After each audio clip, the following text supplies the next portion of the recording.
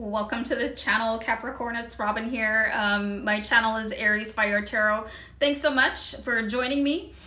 I'm going to be doing a star guide reading, you guys. This is a structured read where I pull 6 cards, and every designated card, it represents one aspect of what is going on in your life right now.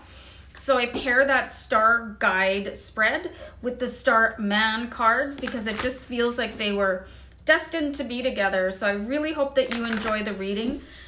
You could let me know down in the comments below what you think of the spread, the cards, the reading. You could also remember to like, share, and subscribe, you guys. It really helps me on the channel, and I really greatly appreciate it. So thanks for doing that. So just one thing to keep in mind as I'm shuffling away, I've been shuffling the entire time, is that this is going to be a general read. So I really hope that it resonates with you because you decided to stop and spend some time on my channel with me. However, you know, the readings are based on collective energy, so it might resonate for you. I hope it does, but it might not. So just keep that in mind.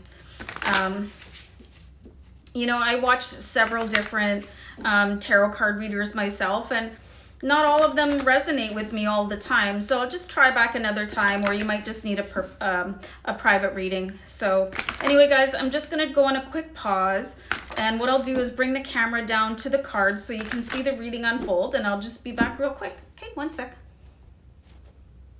I almost forgot to press play here, record. Would have gone through the whole reading without you guys, and that would have been a pity. So, okay, I'll start off the 6 card spread with the first card here. It's going to be here, and this is going to represent your present situation. So let's see what's going on.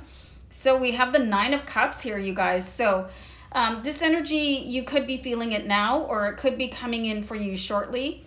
The 9 of Cups is being like blessed with happiness, with joy.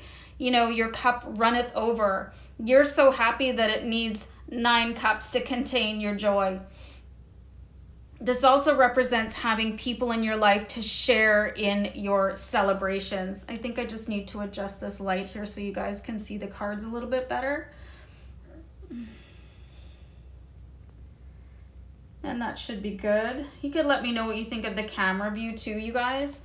You know, my son told me once, he said he really likes watching the cards come out. So I hope you guys do too. You could let me know. You could comment anything, really. I respond to everybody too.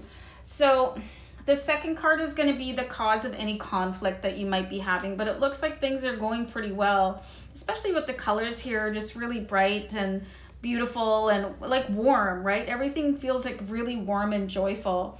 And like I said, if you're not quite feeling this right now, you will be soon. And the cause of conflict here is the King of Cups. So I just did one of the daily divine message readings the other day about the King of Cups. And it's kind of how, you know, you're out there doing your own thing, but people might not necessarily understand you, and they kind of maybe look at you as if you should be doing things their way, or they just don't even know what you're thinking. And your job is not to worry about that. You know, the King of Cups didn't get to be a king because he really put a lot of weight into what other people thought about what he was doing. He's a very creative person. It's like you could be going your own way and like creating your own path, and that's fine. And if people are kind of looking at you sideways about that, that's got to be their problem, not yours. But it could be causing you some conflict because you're having to deal with it and sort of draining that energy that you could be putting towards better things, like enjoying your life with the 9 of Cups. So the third card I'll put here, guys, is changes needed in order to face your current challenges. And I do quite a bit of shuffling, you guys, because it helps bring in messages from my spirit guides. So I hope it's not too annoying or anything like that. But, oh, ready for the card here. So, Ace of Pentacles, you guys. So, it looks like there's going to be some money coming in for you guys. When we see the Ace of Pentacles, definitely related to material wealth, finance, You know, you could be getting, I'm seeing some of you getting a bursary actually, like a student loan, something coming in from a bank, some nice finance coming in here, and it's going to probably make everybody that was doubting you, I got the word haters, you know, people kind of looking at you like, you know, it's really tough to be an individual and not follow the crowd. It's really looked upon like as not normal, but you're definitely blazing your own trail here, and it's going to pay off because you got the Ace of Pentacles. So it's like sometimes it takes material wealth and success to convince everybody else, all your doubters, that, you know, you have not in fact lost your mind. You have got the key to success, your success. And that's awesome. So card number 4 here, it's going to be the strength. So it's going to represent what strengths you have going on. So I don't do reversals, you guys.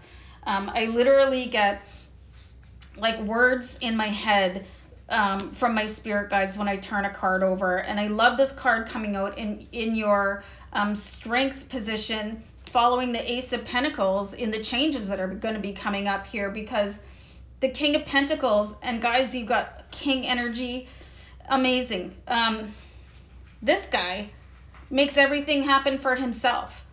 So you have a king here who does things probably a little bit unconventionally. You know, he could be a really like sort of artsy guy. You guys could have a little bit of like, why am I getting the term artsy fartsy? Sorry. You know what I'm saying? And just like to put your own little special, like a little bit of a twist on things, you know, put your own flavor into it. And the King of Pentacles is all about making that pay off, like big time, big time, big time. Money, abundance, just being like, this is a really suave energy here with the King of Pentacles. Like he just sort of romances his way into wealth, like not taking advantage of anybody, but really just romancing the law of attraction and just making everything work for him. He's like really smooth, and you've got this really like just super, like I think of like, who's the smoothest person you can think of? Like James Bond, let's say. It's like you've got this really synchronistic energy going on. Man, you guys, you're definitely going to have the last laugh here. If you've had finger pointers, oh, are they ever going to regret making fun of you? So the 5th card is going to be any other changes, or sorry guys, challenges. And you know what? We've got the 5 of Swords here. So the challenges are definitely other people. You know, people are trying to definitely oppose you here. They're trying to like make you feel stupid or not worthy, or making you really doubt yourself. You know, just really like not cool. Like this is not a supportive energy for you. But what I'm seeing over here is you're definitely not gonna let that stop you. I mean, look at this. Look at the swagger in these kings. You know, this energy does not stop for anybody. You will not stop for anybody. It might challenge you. It might wear you down a little bit, but man, you're going to have like oceans of cash flowing into you, and everybody's going to want to be your friend all of a sudden. And that's not cool, because they're the ones that would gladly stick a foot out right now and trip you up. Last card, guys. Here's going to be your outcome card. And the card I have for you is the 3 of Swords. So the 3 of Swords, it really talks about having a little bit of a broken heart here. You can see, like, this is the Tin Man, right? You ever see that movie, The Wizard of Oz, where the Tin Man's always looking for his heart? Like, this 3 of Swords is so different from other decks. It's like you're just going to find your heart. Everything's going to fall into place for you.